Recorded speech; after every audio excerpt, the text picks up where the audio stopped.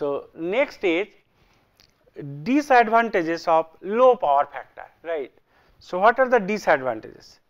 For a 3-phase balanced system, for example, say if load is PL, say some terminal voltage is V and power factor is cos phi, then load current is given by IL is equal to PL upon root 3 V cos phi. This is equation 35. Now, if PL and V, if both are constant, say, then the load current IL is inversely proportional to the power factor. If PL and V both are constant, that is phi constant, cos phi is constant. If cos phi is low, then IL is large. If PL and V constant and cos phi is low, so IL will be large. The poor power factor of the system has the following disadvantages. So, this is for first couple of hours, this is for your some general ideas of the system or power factor. Now, number 1, the rating of generators and transformers are inversely proportional to the power factor. Thus, generators and transformers are required to deliver same load, that is real power, at low power factor if power factor is poor. Hence, system KVA or MVA supply will increase, right, because if power factor is poor, although to supply the same real power, that KVA or MVA supply will increase because reactive power will increase, right. Now, because hence many other things are associated with that, later we will discuss. At low power factor, the transmission lines, feeders or cable have to carry more current for the same power to be transmitted, because of poor power factor, more your what you call reactive power has to flow to the line, right. So, thus conductor size will increase because current will increase, right. Therefore, ampacity of the conductor will increase, conductor size will increase. If current density in the line is to be kept constant, right, therefore, at low power factor, the transmission lines, feeder or cable have to carry more current for the same power to be transmitted. Thus, conductor size will increase. If current density in the line is to be kept constant, right, therefore, more copper is required for transmission line, feeders and cables to deliver the same load, but at low power factor. That means, at low power factor current will be high, right. Therefore, the conductor size will increase, right. Therefore, this if conductor size increases, is you need more volume of the copper will be required, right. So, that way it is I mean explained, right. If it is now conductors are ACS are conductor, right, all these things are there, but volume of the conductor will increase, right, for the same load to be transmitted. Therefore, power factor is poor power factor has lot of disadvantages, right. Number 3 is power loss is proportional to the square of the current and hence inversely proportional to the square of the power factor. So, more power loss is incurred at low power factor and hence poor efficiency. That means, transmission line efficiency will be poor because line current will increase and therefore, power loss will increase, right. So, this is number 3, and number 4 is low lagging power factor result in large voltage drop, right, which result in poor voltage regulation. Hence, additional regulating equipment is required to keep the voltage drop within permissible limit, right. So, all these are the disadvantages of poor power factor. We always want that for any system it should operate at unity power factor. Perhaps in reality it may not be possible, but we want that, right. So, electric utilities insist the industrial consumer, particularly industrial consumers, to maintain the power factor 0.8 or above, right. Because if industry they have different parts of tariff, right. Sometimes they charge on kilowatt rate, you got kilowatt demand, KVA demand, they have 2-part or 3-part tariff, right. If your power factor is poor, then KVA demand will be more, then more tariff, based on KVA demand also they charge, utilities they charge from the industry on KVA demand. That is why they have to improve the power factor, right. So, the power tariffs are devised to penalize the consumers with low lagging power factor and force them to install power factor correction devices, for example shunt capacitor. That if your power factor is poor, you will draw more kVA from the utility, right, and in this case you have to pay more money because they have a two-part tariff. They charge on your maximum kVA demand also. If your kVA demand is less, if kVA demand is less means power factor is better, right. If kVA demand is more means power factor is poor. So that's why they will always try to see that kVA demand is less, because one part of the tariff is based on their kilovolt ampere or kVA demand, right. Now various causes of low power factor. Most of the induction motors operate at lagging power factor, right. The power factor of these motors falls with the decrease of load. This is one reason. Then second one is occurrence of increased supply main voltage during low load periods, right. The magnetizing current of inductive reactances increase and power of the electrical plant as a whole comes down, right. It is actually a power factor, right. The third one is very low lagging power factor of agricultural motor pump set. Agricultural motor pump set, they operate at very low power factor, right. I mean very poor, and because of that also sometimes agricultural motor pump set also you will find that frequent burning of the windings, fault will be there, right. Then arc lamps, electric discharge lamps and some other electric equipments operate at very low power factor, right. Arc and induction furnaces operate on very low lagging power factor. So these are some of the equipment, they operate at very low lagging power factor, right. These are some of the, so your what you call the common reason for low power, various cases for low power factor, right. Next we will take another example, right. A peak demand of a generating station is 90 megawatt and load factor is 0.6. The planned capacity factor and planned use factor are 0.5 and 0.8 respectively. This planned capacity factor and planned use factor earlier we have discussed, right. Determine daily energy produced, B installed capacity of plant, right, and C that reserve capacity of plant, and D utilization factor. These four things you have to obtain: daily energy produced, then installed capacity of plant, then reserve capacity of plant, and D utilization factor, right. So solution, maximum demand is 90 megawatt, this is given, maximum demand is given 90 megawatt, right, and your load factor is given 0.6, that is also given. Therefore average demand is equal to maximum demand into load factor. So average demand is equal to 90 into 0.6, hence 54 megawatt, this is the average demand. Now daily energy produced is equal to average demand into 24 hours in a day, so 24, that is 54 into 24, it is equal to 1296 megawatt hour, right. So from equation 3 now, plant factor is equal to, this is part B. Part B you have to find out installed capacity of plant.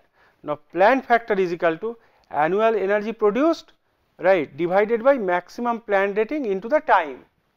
Plant factor is given 0.5, it is given, right, and actual energy produced already you have got it 1296 megawatt hour, this also you have got it. Therefore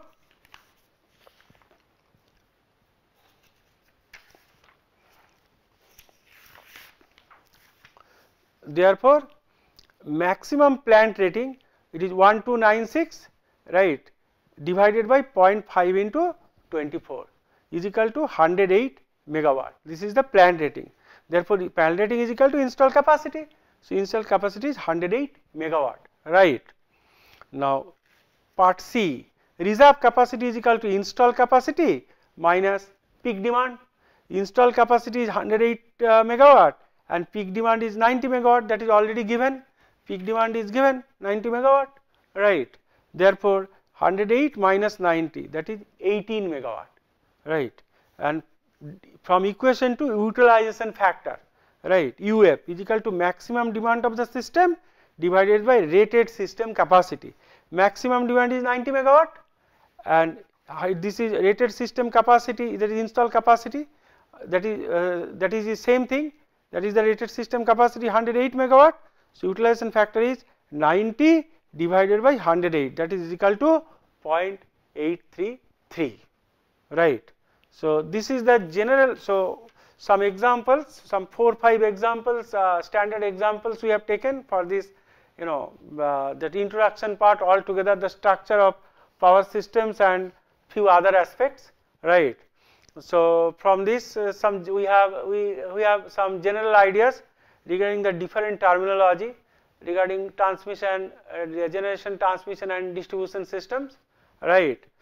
Plus we have seen that relationship between load factor and loss factor, that how direct it is not possible, but some relationship has been established, and those formula for relationship between loss factor and load factor are commonly used, right. And some general ideas you have regarding different type of load factor, loss factor, utilization factor, coincidence factor, then demand factor, then diversity factor, all this terminology in the beginning we have used, right. And after this we will start for this thing is that your what you call that resistance, inductance, capacitance of the transmission line. First we will see that resistance, then we will see that your what you call inductance, and then we will see the capacitance of the this thing transmission line, right. So these are the common thing for this power system course. And so first thing is that we will start from the this thing, that resistance and inductance of transmission lines. After that we will see that your what you call that capacitance. So basic purpose of a transmission network is to transfer electrical energy, that we have seen this thing, we have the previous thing, from generating units at various locations, right, to the distribution system which ultimately supplies the load. So transmission system actually transmit power from the generating to the consumer distribution side, right. So transmission line also interconnect neighboring power utilities, just we have discussed before, right, which allows not only economic dispatch of electrical power within regions during normal conditions, but also transfer of power between regions during emergencies, right. So this is that interconnected operation we have seen before, that how actually different areas are interconnected, how it will be useful, that reasons for interconnections, right. Basically a transmission line has 4 parameters: resistance, inductance, capacitance and shunt conductance. These 4 parameters are there for transmission system, transmission line. So generally your resistance is the important part of a transmission line, because it consumes its copper loss I square R, right, it that is the major thing. So resistance is an important, and for transmission system, that different for different your what you call different voltage levels, the different type of conductors are used.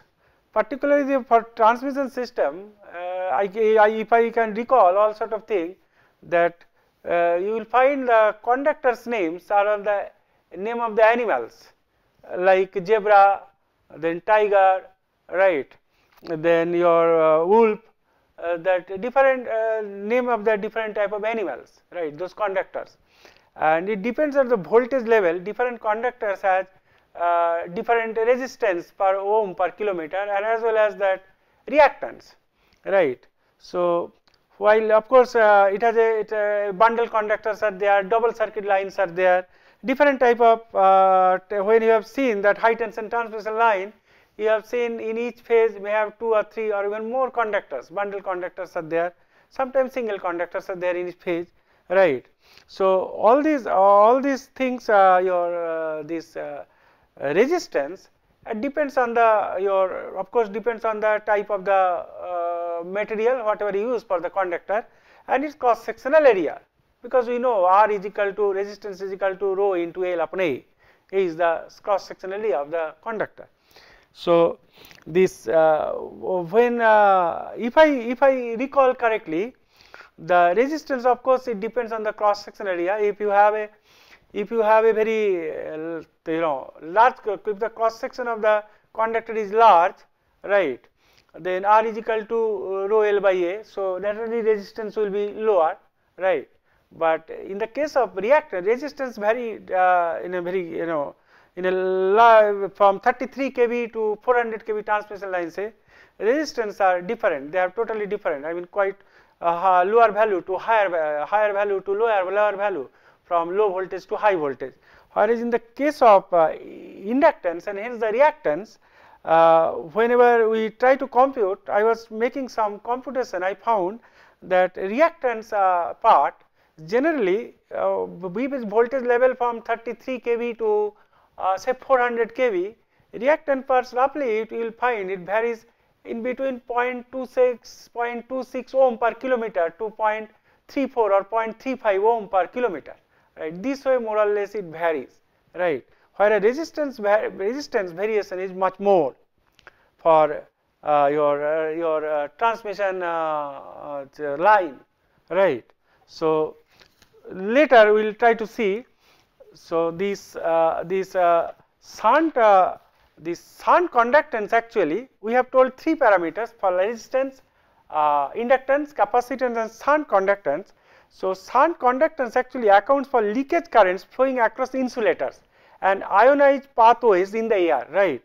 So but these leakage currents are negligible. These leakage currents are negligible as compared to the current flowing in the transmission lines. So this shunt conductance thing we will not consider for this, for our study, right.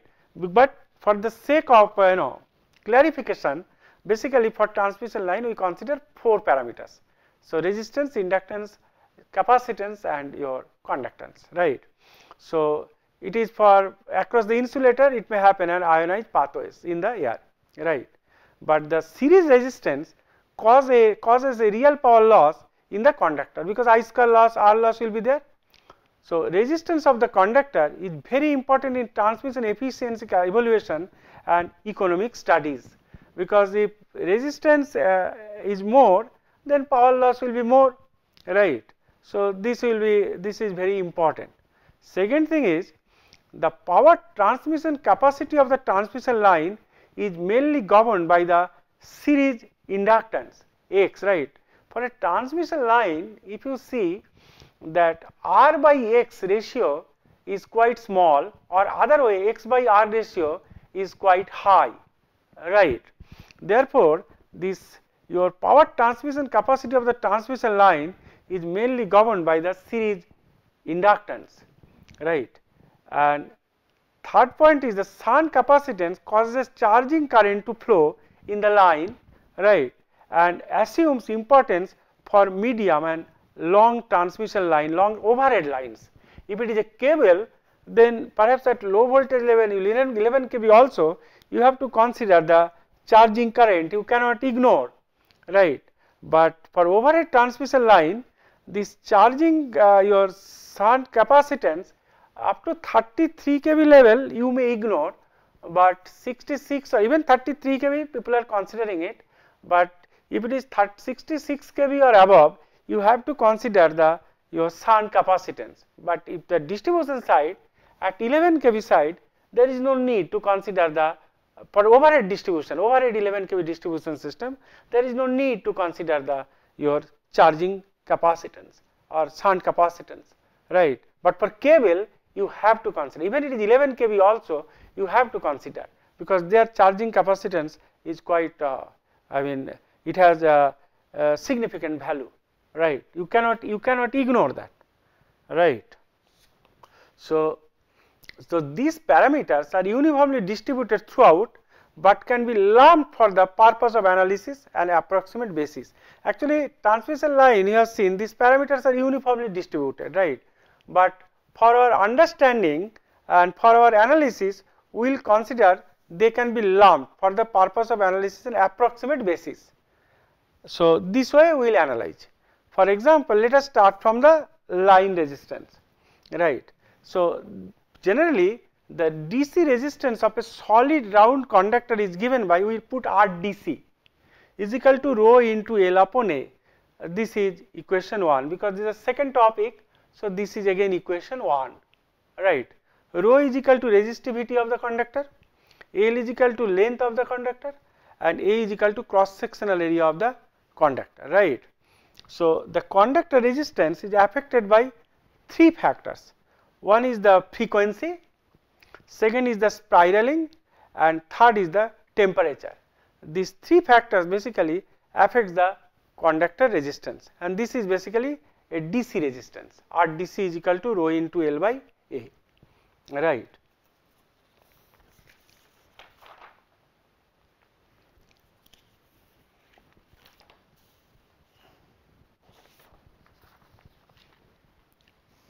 So, the DC resistance of a stranded conductor is greater than the value given by equation 1, because spiraling of actually if you look at that the transmission line conductors, they are actually your spiraling of the strands make them longer than the conductor itself. It is not a solid round conductor, it is conductor, but it is stranded conductor, right, and because of spiraling, that actual length is slightly longer than the conductor itself, right. The increase in resistance due to spiraling is around 1% for 3 strand conductors and about 2% for concentrically stranded conductors. So, little bit higher, but 1%, 2% is not that very high, but you have to consider. Now, when an alternating current flows through a conductor, the current distribution actually is not uniform, right. For DC current, the current distribution is uniform, right, over the conductor cross sectional area, and the degree of non-uniformity increases with increase in frequency. Actually, if it is a DC current, no, that suppose cross sectional area is say 5 centimeter square for a conductor, very large, of course 5 centimeter square, and say 5 ampere current is flowing. So, current density will be 5 by 5, 1 ampere per centimeter square, and it is uniform for DC current, right. But when alternating current or AC current flows, right, through a conductor, the current distribution is not uniform, right, over the conductor cross sectional area, and the degree of non-uniformity increases, right, with increase in frequency, and this we will see later on when we will study this inductance, right. The current density is greatest at the surface of the conductor. This causes the AC resistance to be somewhat higher than the DC resistance, right, and this effect is called as skin effect. When we will study inductance, at that time we will see what is skin effect, right. That means at every point of that cross section, the current density is not uniform for your this thing when for a alternating current, right, current density is different. So, that means this shows that AC resistance is higher than the DC resistance, right. So, this effect actually is known as skin effect. So, the conductor resistance increases with the increase of the temperature. If you know that if temperature varies, then conductor resistance also will increase, right. For small changes in temperature, right, the resistance increases linearly as temperature increases. If temperature changes is small, the resistance will also increase your what you call linearly. So, and the resistance at a temperature T is given by, you know this, RT is equal to R0 1 plus alpha 0 into T, this is equation 2, where RT is equal to resistance at T degree Celsius. These are all basic thing, right, and R0 is equal to resistance at 0 degree Celsius, and alpha 0 is the temperature coefficient of resistance at 0 degree Celsius.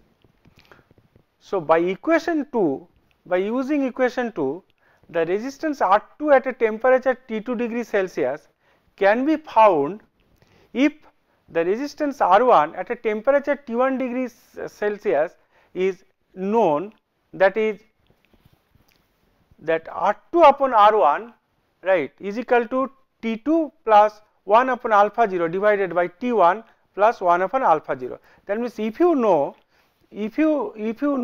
the resistance R2 at temperature T2 degree centigrade can be found if the resistance R2 can be found at your temperature T2 if the resistance R1 at temperature T1 if it is known to you. So, what we will do from this relation, we will write one equation R2 is equal to R0 plus 1 plus alpha 0 your T2, another one we will write R1 is equal to R0 1 plus alpha 0 T1, and if we divide, then you will get R2 upon R1 is equal to T2 plus 1 upon alpha 0 upon T1 plus 1 upon alpha 0, right.